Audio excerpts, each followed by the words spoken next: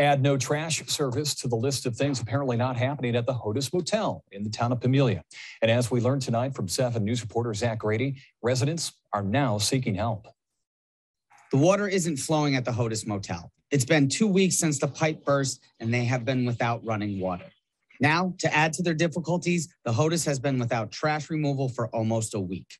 There's a shopping cart back there near where the hoppers used to be, and I kind of got everybody on the bandwagon to put their garbage on or near that shopping cart. Tammy Higbee, a resident of the Hotis Motel, tells us that she and the rest of the tenants want answers.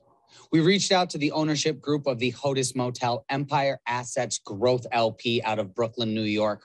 Although I was able to speak with a representative from the group, at this point in time, no official comment has been made on the status of the hotel from ownership.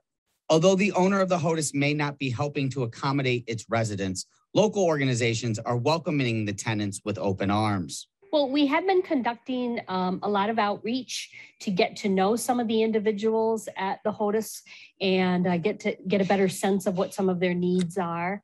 The Watertown Urban Mission has been a vital part of the push to help get Hotis residents some basic living necessities and amenities. We've been actually providing them with things like bottled water, making sure that they have enough food, making sure that they have transportation.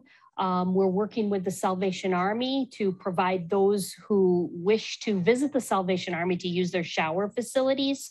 We've connected people to laundry facilities.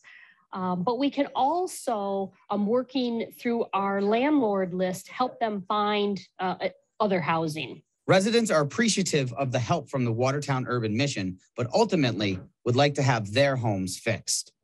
It would be nice if they just do the repairs and fix the driveway and just kind of dress it up a little bit and make the owner pay for it.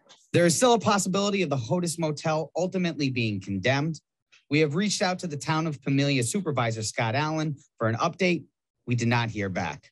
Zach Grady, 7 News.